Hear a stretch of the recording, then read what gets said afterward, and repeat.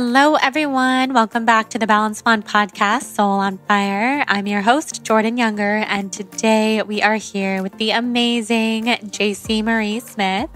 Jaci is a content creator. She's basically a content queen. She is on YouTube, TikTok, Instagram. She has a podcast, a blog. She's a photographer. She does it all. She is somebody who I've followed for a really long time. We discovered when she was over. I think I found her because of her presets. She's been making presets for photography for a long time, and she's so talented at it. If you've seen her Instagram, you will know exactly what I'm talking about. It's so aesthetic and vibey and adorable. Oop, I have a Hudson on my back. Hudson loved her, by the way. So when animals love a human that's at your house, you just know they have good energy. And Jaci has incredible energy. We had so much fun. I was so happy to have her on. And I also just wanted to thank all of you guys for being here. This is episode 202. And you know, I've been in my feelings and my emotions for the last few episodes because they have been such milestones, from episode 200, which is obviously a milestone, to 201, which is a very TBB milestone because that is my lucky number, my angel number, and episode 202. And I just feel so fortunate to get to interview and talk to such cool people. Like I said in the intro of my 200th episode, Joe Rogan, huge podcaster, he said it took him about 500 episodes to be comfortable podcasting. And I can relate. I look back on some of my older episodes and I just think I have come so far. We come so far as interviewers and conversationalists and the things that we've learned. And honestly, I just feel so lucky to get to talk to people who inspire me. You'll see in this episode, I have been following Jaci for a long time, like I mentioned. And it's just so amazing how the world comes around, and to get to talk to people who inspire you and to also share them with you guys is just such a gift. So I feel very lucky, and I'm so grateful that you're all here. If you feel inspired to rate and review the podcast on iTunes, I will send you a free gift, which is my yoga ebook. So send me a screenshot of your rating and review to jordan@thebalancebond.com, and I will send you that free gift. That would mean so much to me. Also, tag us on Instagram when you listen. It's such a fun way to connect with you guys and to repost you and to chat with you and to get to kind of put faces to all of your names. That's always so fun. So please continue to do that. Tag me, tag Jaci, and we can see who's listening and connect with you guys. Tell us what your favorite part of the episode is, all that good stuff. And yeah, I won't tell you too much about what we talked about in this episode because we'll just dive right into it. I loved talking about Jaci's marriage, her religion. She grew up Mormon. I think she's the first person I've ever had on the podcast to talk about Mormonism specifically. And I'm so fascinated by all religions. So that was such a cool conversation. We talk about spirituality. We talk about burnout. We talk about taking time off of our phones, blogging, content creating. We get into a lot of fun topics, and you can check out Jaci on her podcast, the What We Said podcast, and on her Instagram, and we will share all of those places with you. Before we get into the episode, let's talk a little bit about CBD. So CBD is something that I've been taking for a long time for anxiety, for insomnia, for joint pain, for pain of all kinds, obviously because of Lyme and lifelong insomnia that comes along with Lyme. I need a lot of help in the relaxation department and in the pain relief department. So I love Cured Nutrition for all things CBD. Cured Nutrition is the brand that I have found that is my tried and true go-to for all things CBD. So just in case you're wondering, CBD does not get you high. There's no THC in it whatsoever. All it does is relax you, takes pain away, makes you feel amazing, and Cured Nutrition in particular is a nature-based formula that is designed to help you take life to its ultimate potential. I'm so obsessed with all things Cured Nutrition. My favorite products, just because everybody always asks when I talk about it, what products do I take from Cured Nutrition? I take usually their mint tincture. I take their Cured Zen, which I take at night. It is for relaxation and for sleep. It is THC free, it's gluten free and vegan, all natural. And the ingredients in it are super minimal ingredients that you can always trust. There is reishi, magnesium, valerian root, CBD, of course, ashwagandha, passion flower, and just a couple other things. So ashwagandha is something that is also sometimes taken for Lyme and for alleviation of just a lot of different issues and pain. So I highly recommend that product. I also love their Cured Aura, which is for focus. I usually take it in the morning. It's like a nootropic. It's incredible. And I love their CBD hemp infused pain salve. So in the pain salve, it's like shea butter. It kind of has this like minty feel. I use it every single night on my jaw and on my hands. I gave it to my dad for his arthritis. We are such fans. So you can use the code BLONDE for a discount with Cured Nutrition. It is incredible. If you want to hear the founder talking all about CBD and Cured Nutrition, you can head to my episode with Joseph Sheehy, where we talk all about CBD, mental health, overcoming some of his own obstacles in life, living in Colorado, and how he keeps the brand close to home. It's so cool. Like their products are so local to Colorado, but they are sold worldwide, which is so exciting. So check out that episode. Also shop curednutrition.com, code BLONDE for a discount. That is BLONDE. Tag me in your Instagrams when you try Cured Nutrition. I know you guys are going to fall in love. Now, let's get into this episode with Jaci.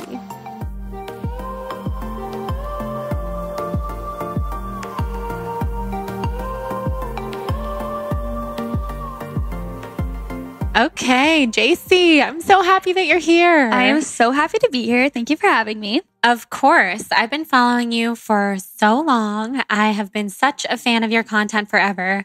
I'm trying to remember where I originally found you. It was either on YouTube or potentially with your presets. I've been using your presets forever. So there was definitely a period of time where my photos were looking like yours because I was using your presets all the time. Wow, I did not know that. Yeah, and I still use them, of course, but with Lightroom and things, I think I have to update the app on my phone or else I would still be using them all the time. Yeah. But you are such a talented content creator in all ways, preset maker, photographer, blogger, all of the things. So tell us a little bit about you and how you got started. Thank you. First of all, that's so kind.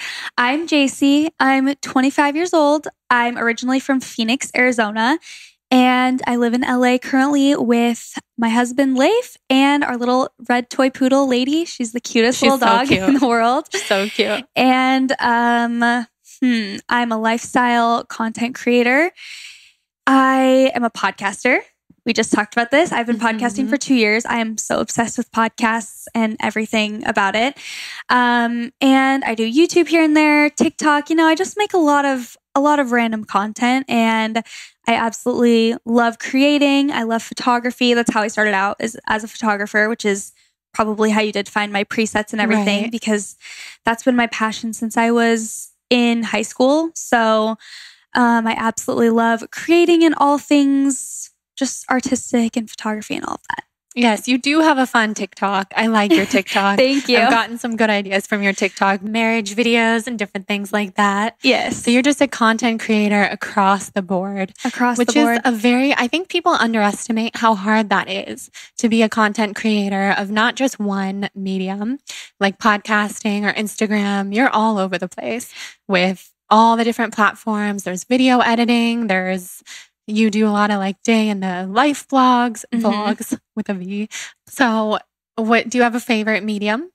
Oh gosh, at the moment, I think it is TikTok. And maybe it's just because it's the most new. So it's the most exciting at the moment, I think. And the algorithm on TikTok, I feel like allows you to grow and is just really, it's a lot different than Instagram and YouTube. I feel as though it's similar to how Instagram and YouTube used to be. Totally. And so maybe that's why it's just fun and exciting right now. But I love TikTok. I think it's so fun to make video content. And there's so many, with every medium, there's so many, different types of content you can go into. And I just love on TikTok. I don't know if you've seen, I know everyone's For You page is very different, but There are plastic surgeons on there. There are dentists. There are people who do like holistic health stuff. There are people who do comedy. I just feel like there's so many different types of TikToks, and it's just like the sky's the limit. So that's so true. I'm loving it. I love that about TikTok too. But you know what's interesting? So I was loving that about TikTok at first, just the ability to grow and the algorithm so different.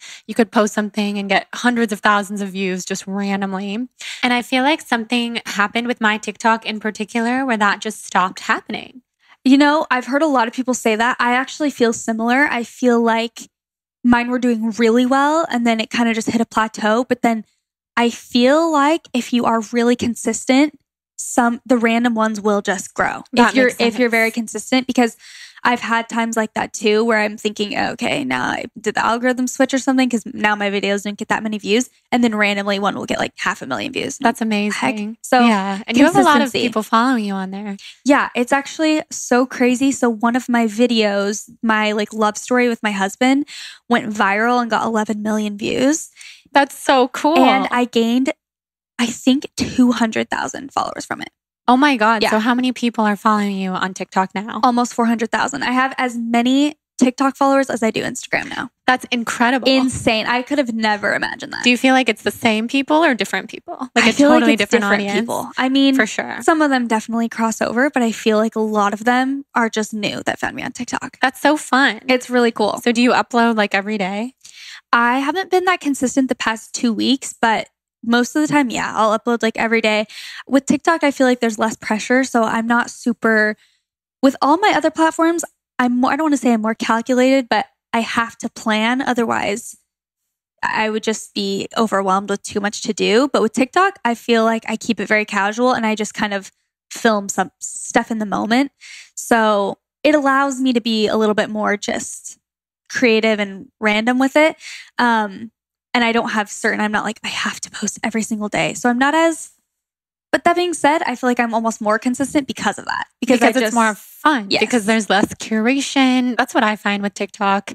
It's nice to take that pressure off with the curation versus Instagram, which we can totally get into. Yeah. But before we do, I want to hear more about you growing up in Arizona. What was your childhood like? Okay, my childhood was good. It was great. Nothing to complain about. My parents got divorced when I was really young. I think I was like 4 years old.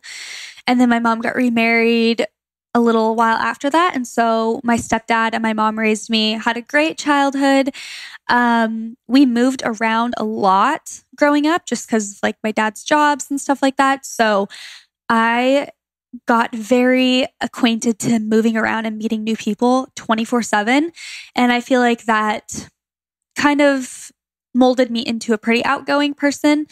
And I have 2 little brothers. The one that's right under me is like 7 years younger than me. So there's a pretty big gap between us.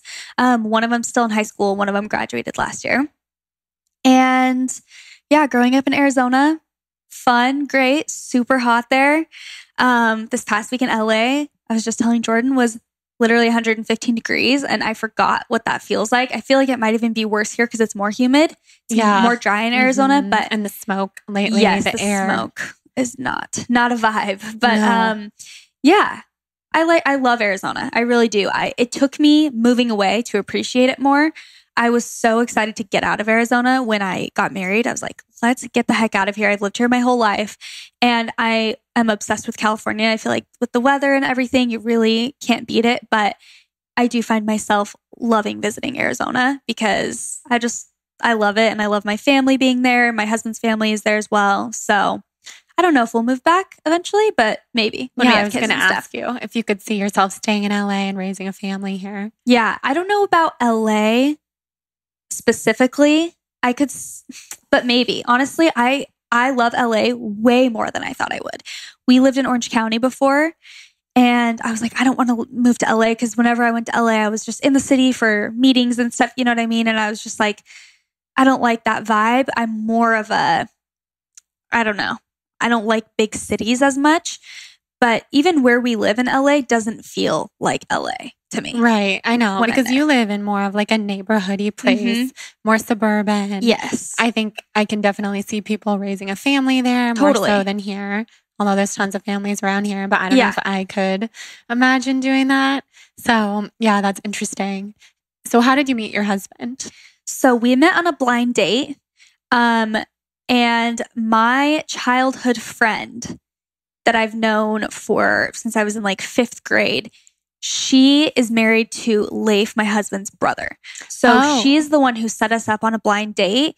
And I actually really did not want to go. I didn't even know what he looked like. It was truly a blind date. I'm like, I don't know what he looks like. I hadn't talked to her. We were friends, but we hadn't like seen each other or hung out in a long time.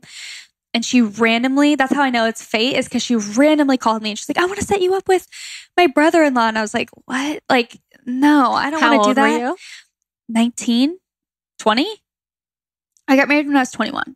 Okay. So, anyway, and yeah, she set us up and we like totally clicked. And on our first date, I was like, oh, I'm going to marry this guy. But I was just like, oh my gosh, we get along so well. He's so fun. And our sense of humor is really aligned. Like, it's going to be really fun to hang out with him again. And then on our second date, I was like, wait, yeah, I like love this guy. He's so fun. And then we just totally clicked and hit it off. And then we got engaged like 6 months later and married like 6 months after that. So we knew each other for like a year before we. Yeah. Wow. So that was pretty fast. It was really fast. Yeah. That's amazing. So is that faster than you would have thought you would have gotten married before you met him? Yes. It's in our community. It is very common to get married young and get married fast. Mostly because everyone's like Mormon or Christian. Not everyone, but a lot of people are Mormon or Christian. And you're like waiting to have sex till you're married and stuff like that. So it just moves quickly for the most part. But that being said, I've always been very career driven, and like I haven't ever been that girl that's like, oh, I just want to get married and have babies right away. Like I had a lot of friends that were like that, and I was like, I don't want to do that right off the bat. Like I want to travel and I want to like, reach my career goals. So I had I kind of thought that I wouldn't get married till a little bit later in life, and definitely not that fast, because it also blew my mind that people could get married that fast. I'm like, you don't even know them. Right. And then once I met Leif and we just hit it off, I felt like, oh, I kind of understand now, because we're just so in love and obsessed, and I feel like I know him. I've known him forever. And so it didn't even feel fast, It felt like it couldn't happen fast enough almost. And yeah, so it's been really good. No regrets. I always say, I look back and I'm like, we were so young. Like I didn't know anything. Totally. But also, oh my gosh. When I was 19, 20, 21, I can't even tell you what I was doing. I mean, thank God I didn't marry the people that I was dating at that time, like my boyfriend from that time in my life. But I also knew that about myself. And I didn't, like I was telling you, I didn't grow up in a religious community. So at the time, I really didn't know anybody who was getting married at that young age, unless they were just pregnant and then they got married. So it wasn't something that people that I knew were doing. My dad actually got married when he was 19 to his girlfriend wife who was 17, and wow, had 3 kids and had kind of this whole life, and then met my mom in his 30s after he was divorced. Okay. And then it was my mom's first marriage. They had me. So he always had a rule that was none of his kids could get married until they were 30. And none of us actually waited until we were 30, but we found that kind of middle ground. But I think it's so cool. I mean, clearly you guys are soulmates. You're meant to be. Yes. I see your videos. He seems like such a great guy. He is the best guy. And it's so interesting because I have had friends, and I've had a lot of people who have gotten married young as well, and like gotten divorced already, or like figured out that it wasn't for them. And I don't know. I think it can be dangerous to get married young. And it just, I don't know. It works out for some people and it doesn't for some people. And I feel really lucky that Leif and I found each other at such a young age. And I'm so grateful. We've almost been married for 5 years already. And like we've traveled the world together and done all of the things that I wanted to do alone, but we've done it together, which I think has been so really cool. Yeah, really special. Yeah, so far so good. So I love it. Yeah. Do you feel like you guys are like old souls, or that you're an old soul, or you're just like truly young and married and all the things? I don't know. I don't know about that actually. I feel like in a way I've always been, I don't know if it's an old soul or wise. Like I feel that I've always been wise, and I've always been very self-aware. Like I feel like I know what's right and what's wrong for me personally. I've always had a very good sense of that. And so even when I was dating people in the past, it was always just kind of like you were saying, you knew that about yourself. Like I never was like, I'm going to marry this person. It was always kind of like, yeah, it's fun. But then when I met Leif, I felt like a sense of knowing where I was like, this is safe. This is home. This is right. And so, and I feel like he feels the same about me. For sure. Yeah. Yeah. No, you can tell seeing you guys together. It's just you guys play off of each other. It feels like you guys are so different from each other in the best way. Thank you. Complimentary. We are. We balance each other out for sure. Yeah. I love that. So you grew up Mormon.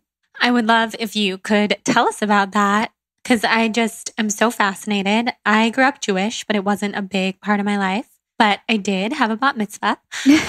But other than that, I want to hear all about growing up in that way. And you're still in the church and things. So I want to hear all about it. Yeah. Okay. Wow. It's like, where do I even begin with this? It's so funny because I feel like a lot of people are so fascinated by this, especially if they didn't grow up around Mormon communities. Where I grew up in Gilbert, Arizona, it was so common to be Mormon. So I was surrounded by tons of Mormons. Never felt like that was a weird, I didn't ever feel different basically for being Mormon. But basically Mormons believe that we're Christian. So we believe that Jesus Christ is our savior. And, there's lots of other stuff as far as the doctrine goes. It's my journey with spirituality and religion has been interesting. I grew up, my parents have never been super controlling or conservative where it's like, you have to do this in this way and wear this. And I have friends who grew up that way that are Mormon or Christian. And for that, I'm really grateful. I feel like my parents really gave me room to kind of do what I want. And they always trusted that I would, make good decisions and be a kind, good person. So I'm really grateful for the way that they raised me because it wasn't as strict as a lot of other people I know. And with my personality, I'm very independent and I like to figure things out on my own. And I never even really went through a rebellious stage growing up or anything, but I just like to do my own thing and I like to figure out things for me. And when, after I got married, I feel like I kind of went through this little phase where I was like, what do I even believe in? Like, have I just been kind of going along with this because that's how I was raised and like everyone around me was Mormon? So it's like, do I even really know this for myself or am I just going along with, rolling with the punches? And Leif has been super supportive of me throughout just this whole journey. And he feels similar in a lot of ways. It's like, I don't know. Sometimes when you grow up with something since you're born, you don't have a testimony of it on your own. You kind of just, that's all you know. And so I did a lot of, searching, and I feel like I always just go with what feels right in my gut. And the way I live my life now, I never like to say that I take my own spin on it because it's not supposed to be like disrespectful in any way where I'm like, I choose what, how this religion goes. But I feel like a lot of people within Christianity or Mormonism, they think of it as black and white. It's like you're either 100% in or you're 100% out. And I really just disagree with that because I think that life is never black and white because we're not perfect and so I kind of live life and take the things that I absolutely love about the gospel that bring me a lot of peace and happiness and comfort. And some of the parts that I just can't get behind or that I'm just like, I don't know about that. I, don't agree with, and I don't try and make myself agree with it. Yeah, that makes so much sense. So in terms of like drinking coffee and things like that, do you drink coffee? I do not drink coffee. Definitely don't care at all if other people do. I actually just really hate the taste of it. So I tasted a drink of it once and I'm just like, not worth trying to get past the past. Yeah. You're a matcha person, right? Yeah, I love matcha. I love chai. But yeah, not a coffee drinker. And like, I don't drink alcohol either, which is a part of Mormonism, I guess. Like most people don't drink. And that is something I grew up with, but I also just am totally fine without it, that I just don't care to.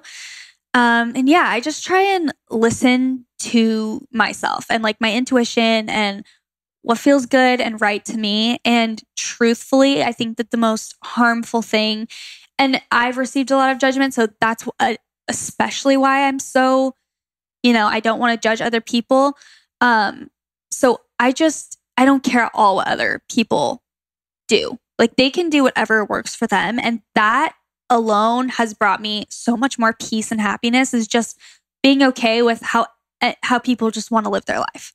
Because I feel like in the community I grew up in, a lot of people were not okay with how other people lived their lives. And it always just felt so like just not good to me.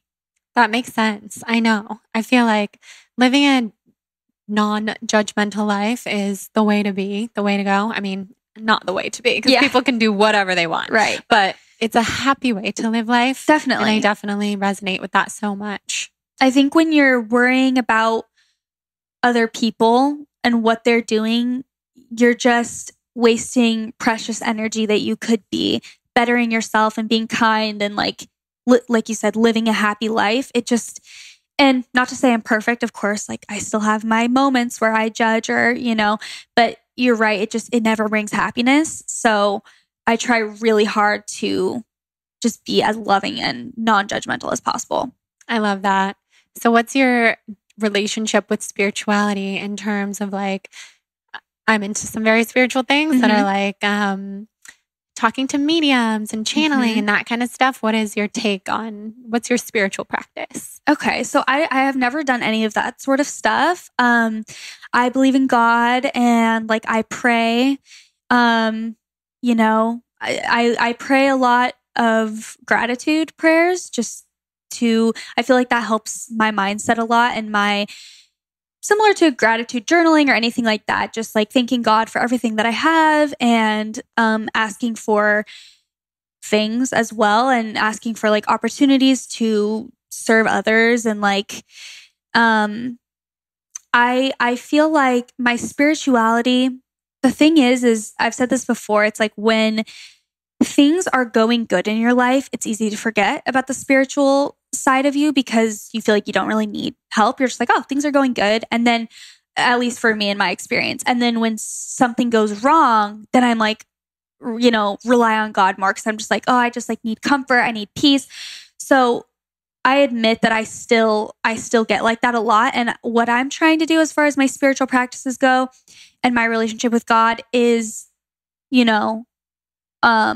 basically just keep those practices going, whether things are going good or they're going bad, to keep that sense of gratitude and humility and like happiness in my life and like connection. That's such a good tip. I know. I think that that's something a lot of us do, is just fall back on those practices when things are not going well. But I think when things are going well and you can maintain those practices, your life could just get exponentially better. For sure. And the gratitude is huge. Gratitude, no matter what your religion is, or if you're not religious, everybody should have a gratitude practice. I 100% agree. It's like I've always heard people, gratitude journal, say 3 things you're grateful for. And I'm like, yada, yada. And then once I started doing it, I'm like, oh, this totally flips my mood around. Like I could be having the worst day, and then I, say a prayer or write down some things I'm grateful for, truly things that I'm like so deeply grateful for. And I feel instantly just like my mood is boosted. Yeah. You attract the energy that you're focusing on. I love it. Absolutely. That's great. So you moved to LA with your husband. You got married, 21. How did you get into the social media business? So I have been doing photography, like I said, since high school. That was always my reputation in high school. I was obsessed with photography, took everyone's senior photos, family photos, wedding photos. I was so obsessed. I started my Instagram, I believe, when I was I think I was a junior in high school when I started my Instagram. And I just started posting, random photos of me and my friends doing whatever. We would do photo shoots constantly. I would post all about the photo shoots. People would always ask me, how the heck are you getting that photo on your phone? Like, because it would be from a camera. And I would email it to myself and then save it to my phone. And this is like back in the dinosaur ages of Instagram. And so people were always, curious about that. But I started posting a bunch of my photography and I started gaining a following. And in high school, it was small. I didn't even hit 10,000 followers until after I graduated high school. But I remember that was a huge milestone for me. I was like, oh my gosh, 10,000 people? Like, what the heck is going on? This is crazy. And the reason I was sticking to it so much, first of all, is because I was obsessed with photography, but also because I started to understand that that was a way of marketing. So a lot of people started finding me through Instagram, through word of mouth of people tagging me and, this is who took my photo. And then they would find me and hire me. I'm like, this is such an amazing way to market my business. So I just kept going and again, was just obsessed with it. I'm talking like I would wake up on the weekends at 5 a.m. and like do sunrise photo shoots and then also do a sunset photo shoot. I was just so into it. So I was posting constantly. I made some trips out to LA to shoot models and do fashion photography and stuff. And then basically when I started dating Leif is more when I started showing more of my life as well. And it really started surprising me because a lot of people were like resonating with that and engaging with that content even more than my photography, which I didn't expect. And, I would go on trips and show my trips and that would get the best engagement. People would be so much more into it. And I was like, oh, that's interesting. So I started a separate account for my photography and I started posting more of my life on my Instagram. And that's really when it started like taking off even more. And again, this was years ago. So I feel like Instagram, it was a lot easier to grow on Instagram. But we started traveling. And then when Leif and I got married, we started a YouTube channel. Actually, a little while after we got married, we started the YouTube. But we just started posting our life. And that's kind of how I transitioned into becoming a lifestyle influencer. Because then instead of making money off of photo shoots, brands started reaching out to me, but, being like, oh, we'll pay you this to promote on your channels and stuff. And so, it just kind of started becoming that. That's so cool. So that was never your intention. No. Your intention was to grow your photography business. Mm-hmm. You were doing wedding photography and stuff. I mean, I followed you like for a long time and I'm remembering these like beautiful wedding photos that you would take. So nice. I know, it's so cool. Thank you. And so you organically became a blogger, influencer. So was that a surprise to you? Yeah, it really was. I remember when I started posting more of my life, and again, that would get higher engagement. I was actually so surprised. I'm like, what? I thought people followed me for my photography. And it still was photography. It was just, right. I was in a lot of the photos and I was traveling and showing these places I was going and stuff. And it did surprise me. And I think sometimes it's the things that you don't try that just, you're not really putting that much effort in. You're just genuinely doing something you love. And that's why it works so well. I think so too. I think anytime there's too much emphasis on creating a career out of your passion, I think it really loses some magic. And of course, now this is your career and I totally get that. And so you have to keep finding the passion. And I love what you've been doing lately. You posted that thing about posting for the sake of posting or not thinking too hard and just like posting content that you love that might not be the type of content that gets all the likes and that kind of stuff, but it's so fulfilling for the passion. Yeah. And it's exactly what you said. When something you love turns into a full-time job and all of a sudden there's a have to in front of it. I have to film this video for this brand. I have to shoot these photos for this and it's due on this day. It does lose some of the magic and it feels more like a chore instead of something that you just absolutely love to do. And it really is a fine line. Like you have to walk this line of, I don't know, you still want to put passion and love into your work while you also have deadlines and things you have to do for money. And it actually can be really hard sometimes. And I think a lot of people, I was just talking to Chelsea about this, a lot of people do think that influencing is a dream job. And I am so grateful and blessed to do what I love. I truly there's nothing I'm more passionate about is like finding what you love and doing that. But you do have to find ways to stay passionate about it or it's easy to get burned out or just not obsessed with it anymore. For sure. Burnout definitely happens. And it doesn't mean that you don't like what you're doing anymore. It just means you have to pivot and kind of rethink the way that you're doing things, which I've definitely experienced many times over the last many years of creating content, blogging, podcasting. So what do you think about pivoting and all that? Yes, you have to pivot. And that's why, again, I think I'm loving TikTok because I'm like, oh, it's something new that, brings me a little more my creative juices are flowing more with it because I've never done that sort of content, and it can get monotonous when you're just doing the same thing over and over every day.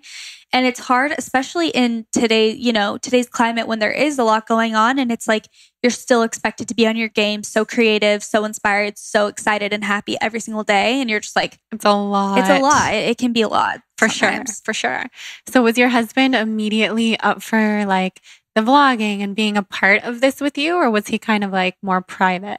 So I wouldn't call him shy, but I wouldn't call him outgoing, and like he's not, wanted to be a YouTuber his whole life. Let's put it that way. So we started out working together with him he does a lot of filmmaking and video stuff, and he's really good at it.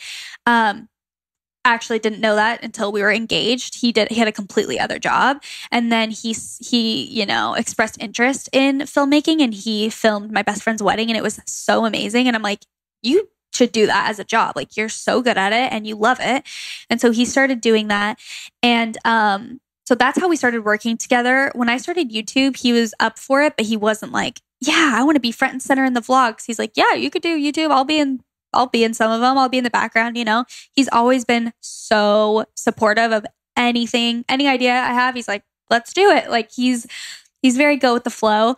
It's funny because he is more reserved, but he's kind of become like a character in my vlogs where people are like, more Leif. Like he's just a funny guy, and he's just the best. So people love seeing him, but he's also not someone who is ever demands attention. He has a quiet confidence. That's why I've always loved him in the first place. He's like totally good to just sit there. He doesn't need any attention, but he really is so funny and fun. And so I think our YouTube family gets more of a peek into what he's really like. But yeah, he's always down for whatever.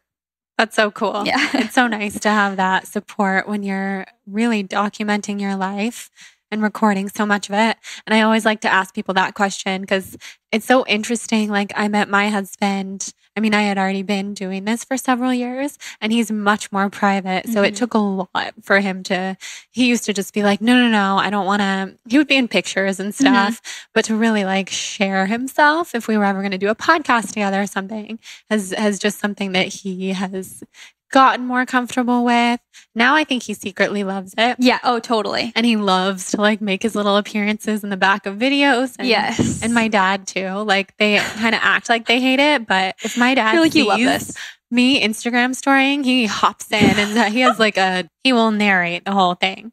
I love it. I know. I totally respect people that are more private, and it really does take a certain type of person, I think, to open themselves up to the public, because there's always going to be, I don't know, you're opening yourself up to judgment and criticism at times. And so I totally respect when like spouses are just like, I don't want to be in, the spotlight or like in videos. I totally get it. But I know that is really funny you say that, because I feel the same way about my family. Like when I'm around my family and I'm vlogging, and it's like everyone's like, I know, they secretly want to be in there. Yeah, totally. My dad loves to be like, oh, don't film me. But then he'll hop in and be like, everyone should buy this almond milk because this, and this. And he like knows the exact 15 seconds to talk for. It is so funny. That is hilarious. I love that so much. I know. So how do you deal with when you do get like that negativity or judgment? How do you deal with it? This year out of I thought I've always understood the phrase, you can't please everyone. I've always known that. And I'm like, that's fine. Yeah, you can't please everyone. But I think truly this year I've internalized that. And I really understand that deeply now. And I'm able to let a lot of comments and things truly just out of my mind pretty immediately. Honestly, my approach is normally to just delete. Like if someone sends me a rude DM, I don't give it any energy. I just delete it because I'm like, there's nothing to say or I don't need to defend myself. I think when you are confident in yourself and you know who you are, those comments are much less likely to shake you. But that being said, some things just hurt when you read them. And sometimes if I'm having a bad day and recently someone was like, you've gained a lot of weight, like in the past few months, and like your arms look flabby and your face is whatever. And like I was having a really hard day and I was like, that like actually hurts me. Like that is so mean and like rude. And after a day, I'm over it. But it's like, I totally have my moments where I'm a human and that hurts my feelings, but I try to not give it any of my energy at all, because it really, if you know who you are and these random people on the internet are making assumptions or making judgments, their opinion really does not matter in your, in your reality. For sure. If you don't let it. For sure. Yeah, I love that approach. No energy, block and delete, don't answer, don't engage. Totally. And I feel like that's those people, especially when they're actually being really mean, they want a reaction out of you and they want a response. And so I think the best thing you can do is just not give them anything. You are so right. They want a response. I never respond, but if I'm in a really weird mood, sometimes I'll respond, which I did yesterday. Oh no. Because it was just this silly thing. It was like, what did the person even say? It just didn't have anything to do with what I had actually written. Somebody just made this weird comment about like money and Instagram or something. And I was just like, oh, it looks like you missed the point of my caption. And he's like, and that's my fault. Why? Like goes off. And you're just like, why did I even say anything? I know. I'm like, oh my God, I should have learned my lesson to never engage with somebody who's looking to have an argument. Someone who doesn't have a profile picture, like they're on the internet to be a troll. Yeah. And they're not trying to understand you. So there's no sense in arguing, especially when they are, just a random person on the internet. It's like, I'm going to take my absolute best friends and my family's opinions to heart. And that's about it. Right? I know. I love that. There's a quote that says, do not let the people who know you the least, do not let their opinions be the loudest. Totally. It's the people who know you the most, those are the only opinions that matter. And every time I remember that, it is so comforting.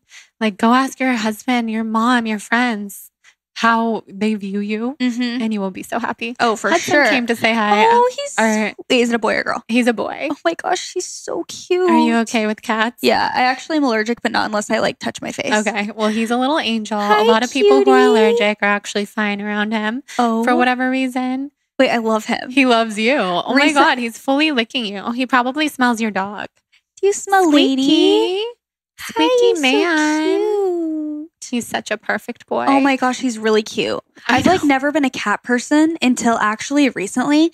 A few of my friends have cats and I'm like, they're actually so cute. They're wonderful and cute. Okay, so I had never been a cat person either. And I had actually never had an animal, but I loved dogs. And I just didn't really understand cats. And then 5 years ago, I was living in a building, the building I was talking to you about that was close to here. And we could have cats, but not dogs. So I just got all inspired and got a kitten, him. Oh. And we are so close. The bond is insane.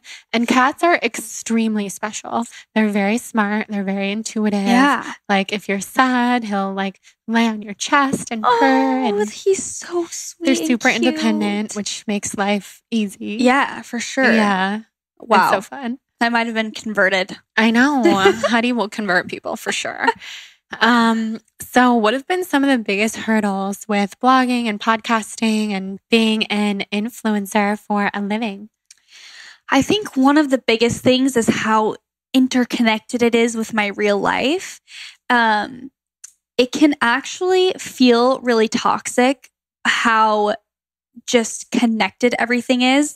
So, it's trying to find that balance of sharing, and being connected with your audience, but not being attached to your phone literally all day, every day. And that's been something I've been trying to figure out recently because it's like I'm trying to figure out how to not be so emotionally attached to my device at all times, but also stay connected with everyone and, be close with my community.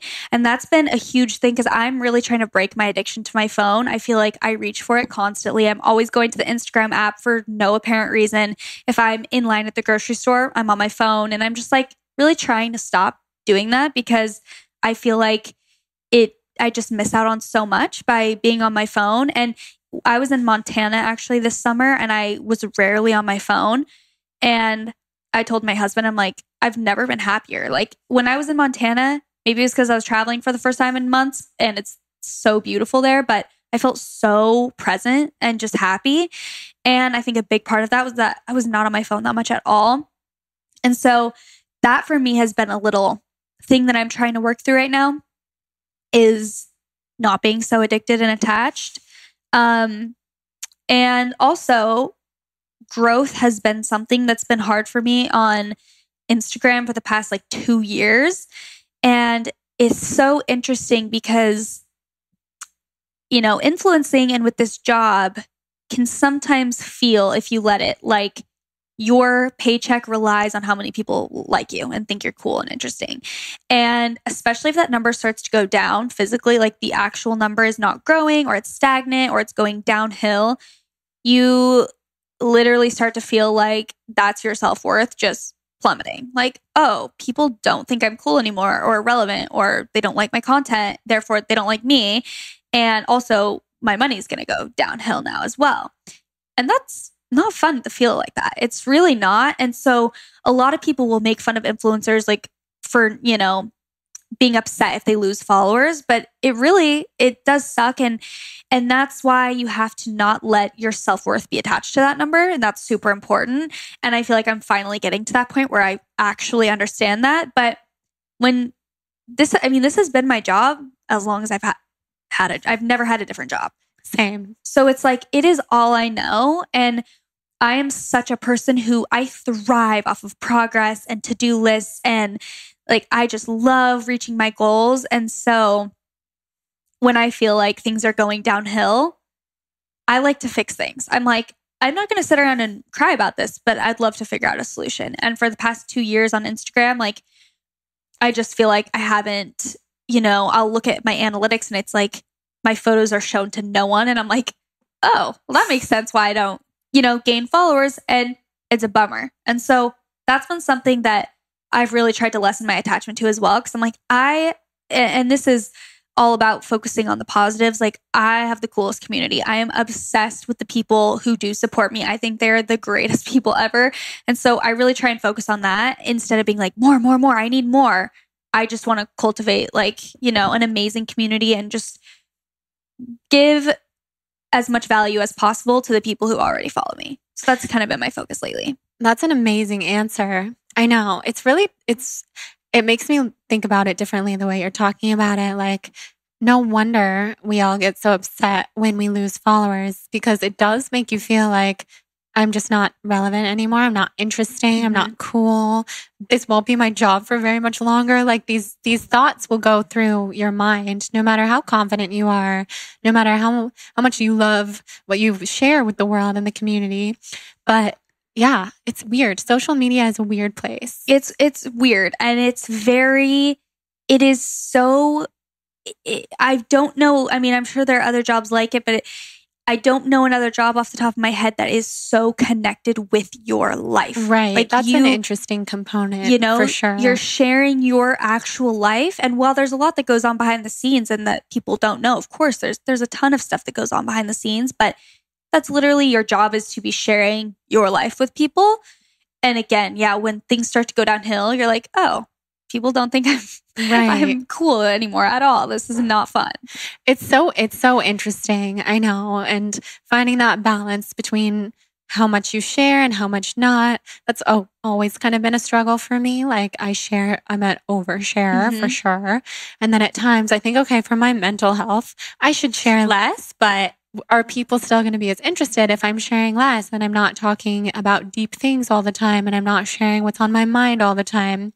So it's a really interesting balance to find. And that's why some people don't want to open up on social media, even if they are influencers. I know some influencers that are really private. Like they'll show their outfits and stuff, but they're not really talking about deeper stuff. I've never been one of those kinds of people. And I feel the same. Like I'm a pretty open book, I'd say. But even with religion and spirituality, I haven't shared as much of that stuff on my Instagram. I've shared more about it on my podcast. For some reason, podcasting, I can just like spill anything. I don't care. But on my Instagram, I'm a little more private. But because I was saying the reason that people feel like they don't want to share certain things is because you open yourself up to judgment and criticism. So if I'm going to open up on my Instagram about how I feel about my religion or my spirituality, that feels so vulnerable to me, especially in moments when I am more in a vulnerable state with it, where I'm like, what do I believe? Like, do I believe in this or do it? It's like, I'm not going to share about that because then I don't want criticism and judgment when I'm already struggling with something like that, you know? Right. Mm-hmm. And so, but that being said, the more confident and, you know, reassured in yourself you get, I feel like it's easier to share those things because then, you know, comments don't shake you. You're just like, oh, well, this is what I believe in. So yeah, it doesn't matter as much. But yeah, I feel the same. I feel like I've gotten much more vulnerable like the past 2 years, and I'll just kind of say whatever I want to say. Right. I love that. And I love that you're spending less time on your phone. I think that's so healthy. I had a similar trip where we were in Utah a couple weeks ago, barely looked at my phone. I was so happy. Yes. I was like, this is what it's like to just be free in your mind and just get my thoughts back. Yeah. It sounds crazy. It does sound crazy. 100% how it felt. So I've been trying to be better about that too. And I noticed you've been reading a lot of books. I have been reading. What books have been good lately? Oh gosh, I've been reading so much. I just got done with The Compound Effect, which is like a business book, which I really liked. And it's kind of just about how all of your choices compound. And if you know, in whichever direction. So if you are making like little, even small, little healthy choices every day, it will compound into something great eventually. Even if you're not seeing the results right now. And the same can be true with unhealthy habits or self-sabotaging habits. So that was a really good read. I'm trying to think of something else that I've read recently I read The Silent Patient, which is a novel. It's not like a self-help book or anything, but that had me on the edge of my seat. So if someone's looking for a thriller type novel, that was a good one. Fiction. Mm-hmm. Yeah. No, I've been so impressed. I always see you posting your Kindle, finish this book, finish it. What? That is amazing. But that's what happens when you spend less time on your phone. Yeah. You have time to read. That's what people were saying. They're like, how are you reading so fast? And I'm like, unfortunately, this is how much time I used to spend scrolling mindlessly. Right. But now I'll do that for hours reading and I feel so much better. That's so nice. So good for your mental health and so fun. So what does a day in the life of Jaci look like? Oh gosh, every day is so different. I would say I usually wake up, I do a workout of some sort. I've been loving, my workout routine during this whole period of time with quarantine and everything where gyms haven't been open. Because before this, I was going to the gym like 5 days a week. So now I haven't been to the gym since February or March, which is crazy because I was in such a habit. But I've been doing some Melissa Wood Health exercises, Tasha Franken. I really like her Pilates exercises. And then I've also been doing some of the Sweat app exercises sometimes.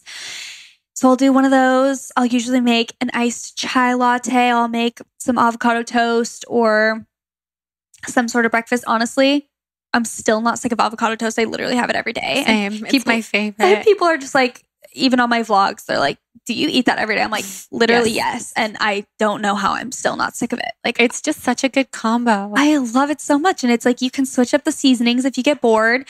So anyway, I make my avocado toast normally. Then I'll either shower or rinse off, do my skincare routine, get ready for the day. And then I just kind of get to work on whatever I have to do. So sometimes I'll have shoot days, shoot Instagram photos, make TikToks, prep for upcoming podcast episodes, record podcast episodes if I need to.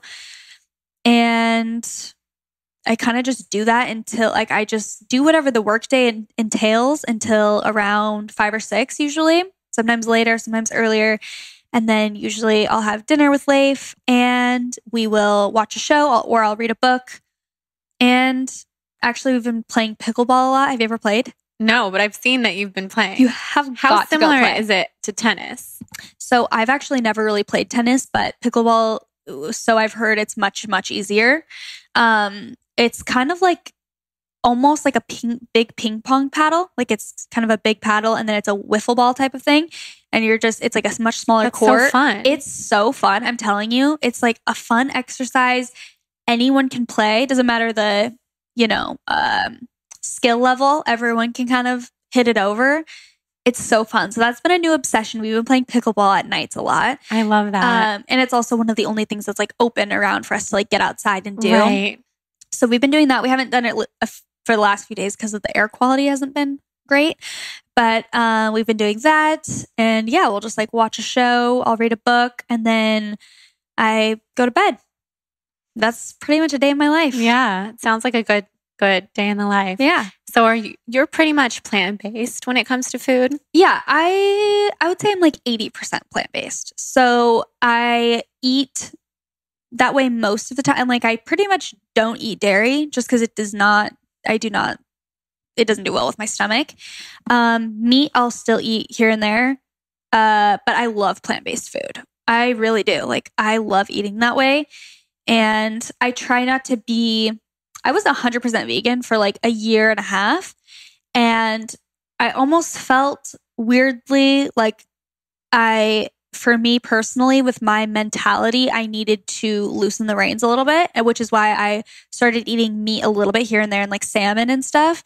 And now that I don't quote unquote follow a specific diet, I still find myself pretty much eating plant-based, but I kind of just leave it up. Like I'm not as strict, I guess, with myself. That makes sense. Yeah, I can totally relate to that. I've been vegan for many years of my life. Wasn't vegan for a few years. Mm-hmm. I am now, but I definitely know what you mean. When you have a lot of rules, like things can get a little bit, it's not as fun. Yeah, it's like you should just eat away because it makes you feel good and that you actually love it. Exactly. Not because it's like, I absolutely cannot eat meat. Like when I had that thought, I'm like, wait, why? Like I need to just eat the way my body wants to eat and the way that I feel really good. And like I said, dairy does not sit well with me. So therefore, I pretty much don't eat dairy just because I'm like, I don't want to eat that. I don't want to feel like that. For sure. Yeah, that sounds like a good way to do it. Avocado toast every day. Yes. All the delicious things. We love it. Chai. Love. So I'm going to ask you some of the rapid fires. Okay, I'm ready. Everybody who comes on, where do you see yourself in 5 years? Oh boy. I feel like I'll have a kid in 5 years. I hope that I've bought my first home. I think that would be a really good goal to have in the next 5 years. Yeah. Buy a nice, cute little house and have a kid. Love it. That's where I see myself. Yes.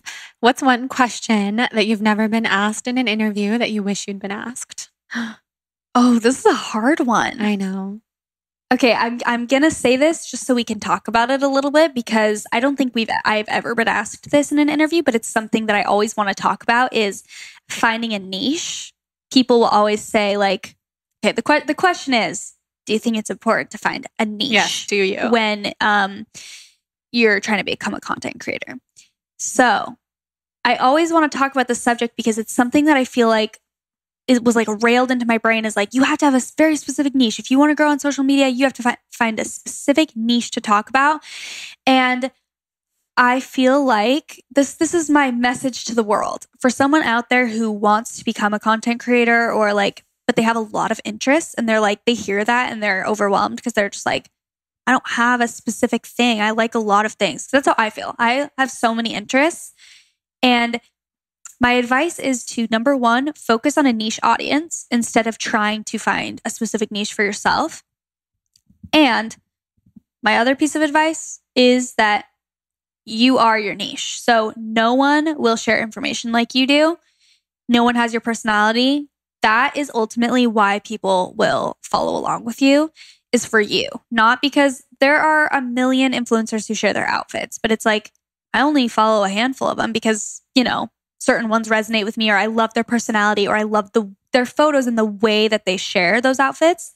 So we're all so special and unique. And I just want more people, because I get that question a lot. A lot of people are like, I really want to do YouTube or this and that, but I just feel like it's so saturated and I don't have a niche. And I just want everyone to know that everyone has something awesome to say, and just be creative in the way you share things and have a specific audience that you're trying to reach. and that will take you further. I totally agree. I love that. Yeah, that's you. a good question. Because that whole niche thing is a very interesting topic. Like some people are diehard. You have to have your niche. Like that's how you grow. I think it can be helpful for sure. But it's like... It depends on your interests, like you're saying. Totally. If you're super interested in one niche subject, then of course. Yeah, your niche is you. And people have even said, when I talk about that on my Instagram, people will say, well, you had a niche. When you started, you did photography. And I'm thinking... Yeah, because I was obsessed with photography. It wasn't like, what should be my niche? It was just like, oh, this is literally what I breathe and die at this point. So, of course, I'm going to be sharing about that. And so whatever that is for you will become your niche. You are your niche. Yeah, that is so true. And I think people like to learn more about who they follow. Like, for example, my niche was plant-based food when I first started blogging. But it was so quick that I started to share more of my life because there was just so much more fun and there was so much to say. Yeah. Like, oh, but this is what I do on the weekends and this is my family and all this stuff. Totally. And people love that. I think so. I agree. Yeah. If you're just there for like the food photo and not to go deep, it's just a different thing. Totally. I like that. Do you know what your sun, rising, and moon signs are?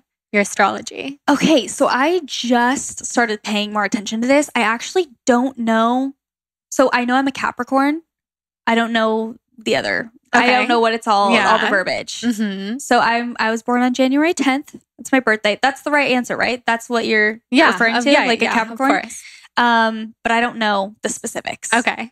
So I love that stuff. You'll have to send it to me. You'll have to figure it out when you get home if you have your chart or something, because I can include it in the intro if you want. It's so interesting to me how...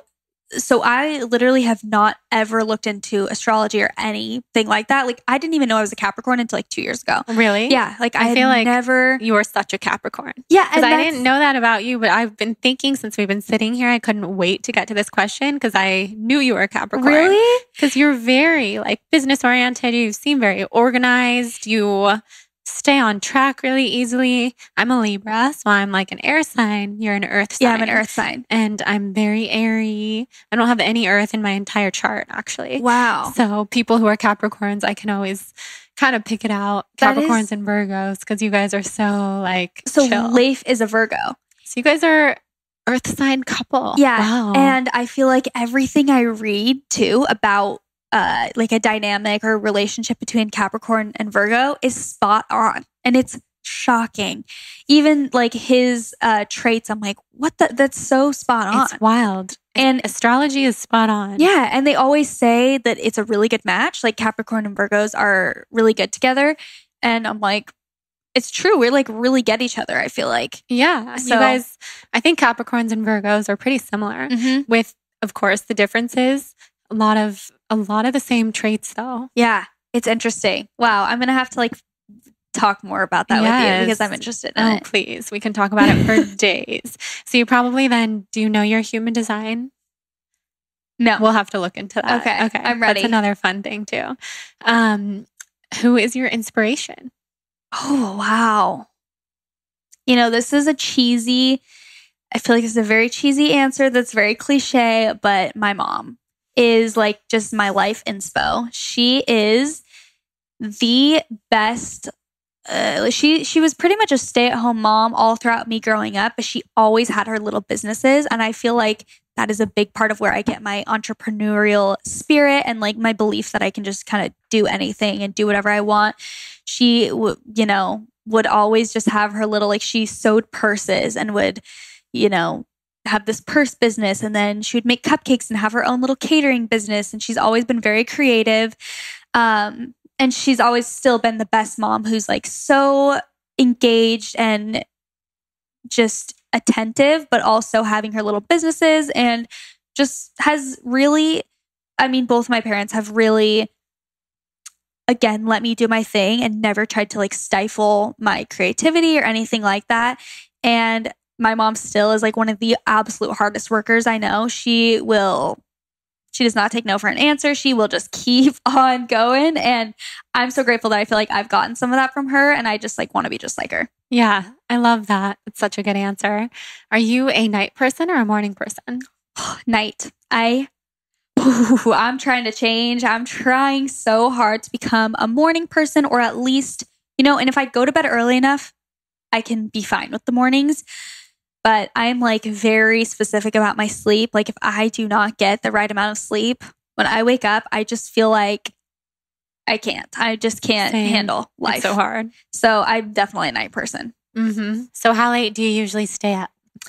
I would say I've been trying for literally months to go to bed earlier. And I would say on a good night, I'll go to bed at like 10:30. But a lot of nights I stay up till midnight or a little bit later. Same. 10:30 sounds really early to me, but I would love to go to bed at that time. It's perfect. Same. That's like my goal. Mm-hmm. My goal is always 10:30. That's a good time because then you can still wake up early, but you've gotten plenty of sleep. Mm-hmm. I love it. Okay, so we talked about your favorite workouts. What is your dream vacation? Ooh, wow. I have a lot. I want to go to Thailand really bad. It looks so amazing. Have you ever been to Bali? Yes, we did our honeymoon in Bali, and Bali is like my home. Oh my gosh. My spirit home. I am obsessed with Bali. The best. It is literally my favorite place on earth. Like Me whenever too. We've gone, I think 3 times now. It was actually essentially our honeymoon too, because we got married in Arizona. We had our honeymoon in Newport Beach, just in California. And we were kind of saving up for like a bigger trip. And then 3 months or 4 months after we got married, we went to Bali as kind of our official maybe honeymoon-ish thing. And it was Leif's first time out of the country. And it just like became such a special spot for us. And every time we go back, we're just like, wait, we don't want to leave ever. I never want to leave. I've gone back by myself. We've gone together a couple times. Ubud is like my home. Yes, it is. I don't even really leave Ubud when I go now. Beautiful. Have you been to Canggu area? Yeah, I do like it so there. We love that too. It is, it's the best place. But anyway, that being said, I've heard Thailand is similar-ish and I really just want to check it out. Yeah, same. For the same reason. Mm-hmm. And the food there looks so good. And the food in Bali is unbeatable. So I was not expecting the amazing plant-based food they have there. I know. It's so healthy. It's so fresh. Mm-hmm. It's so innovative. It's I'm amazing. Obsessed. Same. If you were a color, what color do you feel best represents your energy? Pink. So of pink. Course. Of course. I love it. If you had the chance to meet anyone on earth, who would you want to meet? Honestly, the first person that comes to my mind, which is like, this is so not even, I feel like this doesn't even reflect me as a person, but it just keeps coming to my mind, is Kim Kardashian. I had the weirdest feeling you were going to say that. This is so funny. Well, tell me why, and then I'll tell you why. I just want to know what she's like in real life. But the reason I say it's like not even, I don't even really watch Keeping Up with the Kardashians. It's not like I'm like live and breathe and die by them. So I don't even know why that's my answer, but I really am so curious. She is like such an interesting and multifaceted person to me. And I would just love to actually know like how she would interact in real life. Me too. I think it would be so interesting. Yeah. This is so funny because 2 nights ago, my husband was interviewing me for my podcast for this special 201st episode, because that's my lucky number. Thank you.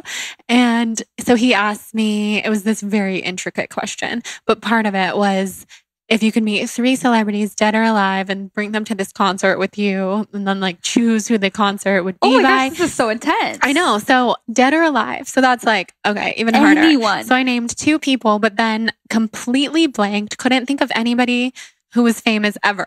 And so I'm like sitting here for 2 minutes, like I can't even think of one person. And then I said Kim Kardashian. And he was like, really? But I watch the show. I really like it. And he's like, come on, anybody dead or alive. And you said Kim Kardashian. And so so I'm like, well, I think she's so interesting. I would love to know, just like you, like she's so multifaceted. Yeah. How would she be if we were just hanging out?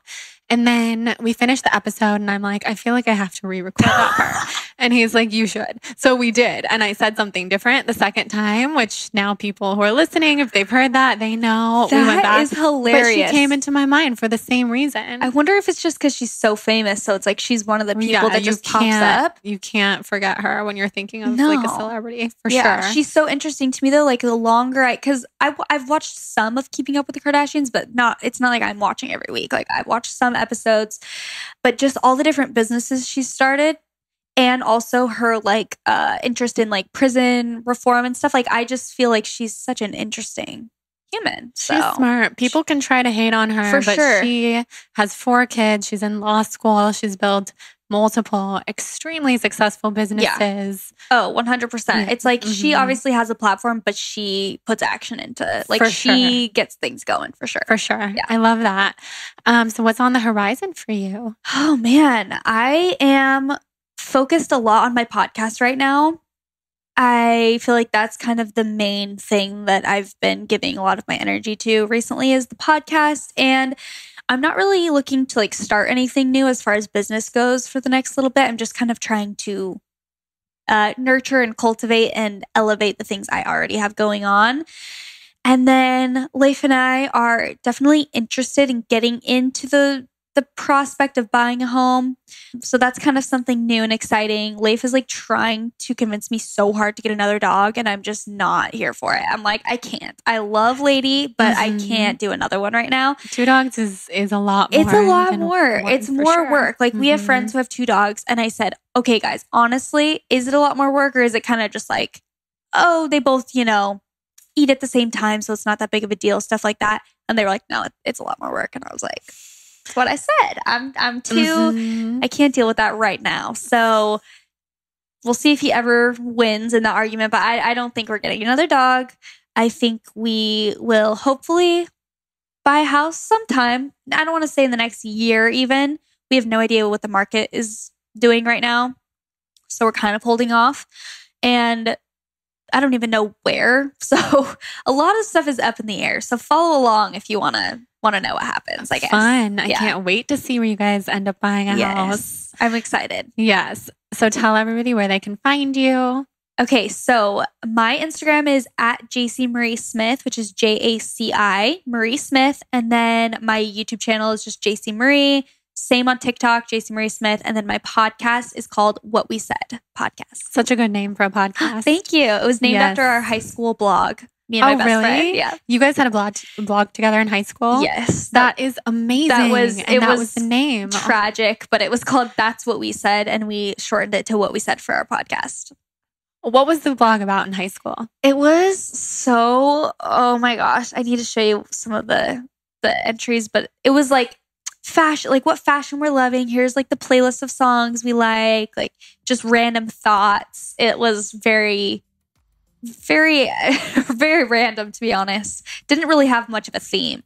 It's kind of like our journal. Right. Yeah. That's so cool though. Yeah. Because I think people who've been blogging since high school / middle school, all those things, it was our destiny this whole time. 100%. I'm like, the influencer life chose me. Like I know. I'm like, I have been doing this kind of stuff forever. Same. When my husband came on the podcast a couple days ago, we were talking about this, and I was saying I was blogging. Blogging wasn't a thing, but I was pretty much blogging in 4th grade. Yeah. The moment that I had access to the internet, I was like going in chat rooms and like giving people advice and learning how to change the fonts and make everything all pretty and the colors. And I relate so much. I got Facebook. I was always sharing my photography when I was literally 13 years old. Like I was so obsessed with it. I would make albums on there and like comment. Yeah. 100%. When you're the type of person who likes to share their life and create content and photos and make it all look a certain way, it's like no wonder it chooses you. I love that.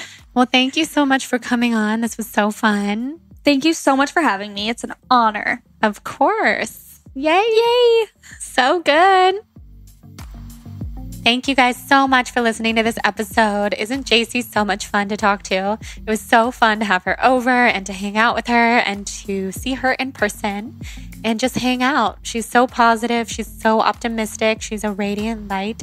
She's super successful. And as we talked about in the podcast, she is such a Capricorn. She's a hard worker. I love her outlook on her religion and her marriage and everything that she has on the horizon. She is such a go-getter, and she's definitely one to keep your eye on. So if you're not already following her, check her out at Jaci Marie Smith on Instagram. Check out her TikTok. It's super fun.